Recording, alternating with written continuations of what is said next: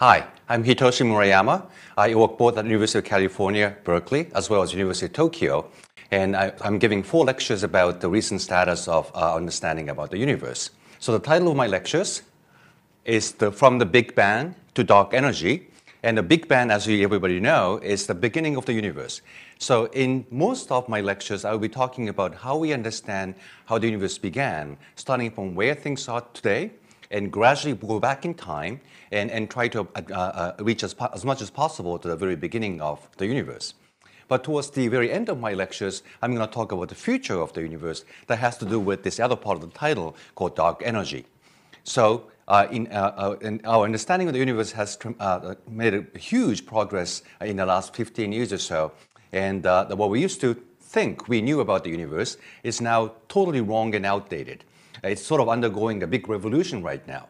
So what I'd like to communicate to you in these lectures is what we have learned in the last 20, 15 years and what we think we know about the beginning of the universe as well as the future of the universe. And we try to put that together in a bigger context. So I organized these contents in 4 lectures, as I said already. And it will be extremely helpful if you know some calculus. But I also organize the content in such a way that if you want to skip some of the equations, you can do so. And still, you can probably get some conceptual understanding of what's going on there. But if you do know calculus, then you can follow some of the equations and get a deeper understanding that way. And the homeworks will also be organized in a way that you have some conceptual problems, which you can understand without the need of calculus, and some other more advanced problems where you really need to do some math and algebra to work things out. So hopefully this kind of combination would reach you to a much wider audience that way. So many of you who may not have that kind of background, you can still get something out of my lectures, hopefully. And if you do, you can get a lot more that way. Okay, so that's the way I would like to get started. So as I said, from the Big Bang to dark energy. And the kind of questions we would like to ask in these lectures are really sort of questions you might have had when you were a little child. So if you go to, let's say, vacation and camping, you watch up the sky and the starry sky in the evenings. And of course, one of the sense we always get is kind of awe. We always feel that the universe is so beautiful, stars are so beautiful. We'd like to at least understand what's going on there. And you tend to get into really philosophical thoughts just by looking at the stars. And this is kind of questions you might have asked when you're little. How did the universe begin? So this is such a big universe out there. But we hear that was actually the beginning. That's the Big Bang. So what exactly was the Big Bang? How did the universe begin? And the next question might be, what is its fate? So we live in this universe, and of course, for natural reasons, we would like to understand where we're heading to. And that is about the fate of the universe. And that has to do with this last part of my lectures called dark energy. What is it made of? And for us to understand how the universe works, of course, we need to understand what the universe is made of. And as we'll tell you as we go along, we used to think that the entire universe was made of kind of atoms we are made of as well. But that actually didn't turn out to be the right understanding. And you will see that atoms make up only less than 5% of the entire universe. And the rest is actually unknown. So we will talk about these things as well. And what is fundamental laws? And of course, for us to understand how the universe works, we need to understand its basic laws. So there are laws of physics that tell you how things fall, how things move, and so on and so forth. And there are also laws that would govern the evolution of the universe as well. So we will talk about some of these things. Finally, of course, we are very curious about where do we come from?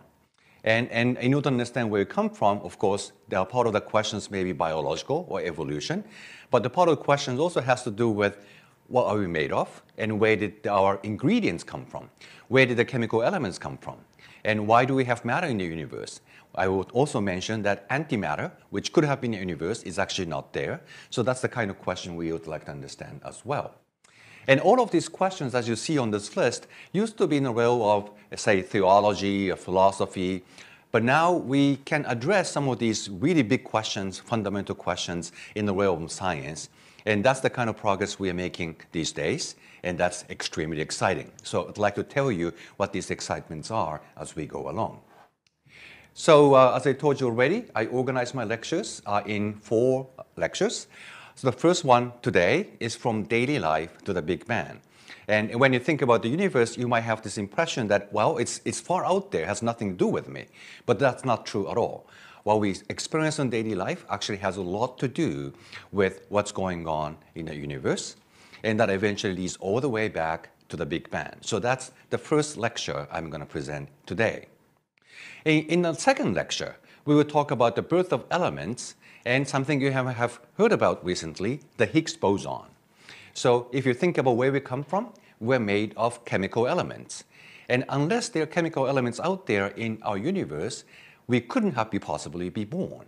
So where do they come from? That actually turns out to be a real scientific question we can ask today. And I can tell you about our recent understanding about this. And it does have to do with this newly discovered Higgs boson that was discovered on July 4th, 2012. And without this Higgs boson, we could not exist. So that's the connection I'd like to make in my second lecture. In the third lecture, we get into a more mysterious side of the universe. The first one is called dark matter. And this dark matter is actually a bulk of matter in our universe, but we still don't know what it is. At the same time, though, we know that dark matter played a very important role in forming the universe as we see today, and without it, again, we could not have existed in this universe. So we'd like to talk about what it may be and what we're looking for so that we may gain some understanding on the nature of dark matter as we continue our research program. And the second half of the lecture will be antimatter. And antimatter may sound like something that might show up in the science fiction movies, but they do exist. We can even make them. So they actually must have been born at the very beginning of the universe in the Big Bang. But fortunately, antimatter doesn't seem to exist today. And that's actually very important as well. So where did it go? So that's another very fundamental question about where we came from, how we come to exist. And so absence of antimatter is a very important question, it turns out. In the final lecture, the lecture number 4, we talk about inflation and dark energy.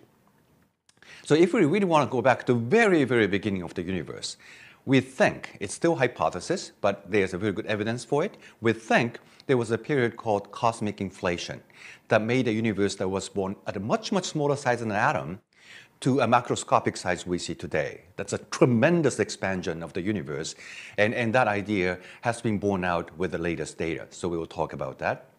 And that was what happened at the very beginning of the universe. But it so happens that the universe seems to have started yet another stage of inflation very recently.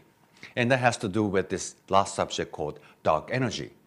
And depending on the nature of dark energy, the universe may have an end or may continue expanding forever. We don't know which one is the right future yet, but dark energy is definitely the key to that question. So we'd like to talk about this very beginning of the universe as well as what might be waiting for us in the future that has to do with the nature of dark energy. So that will be my 4th lecture. So that's the way I organize my lectures for this course.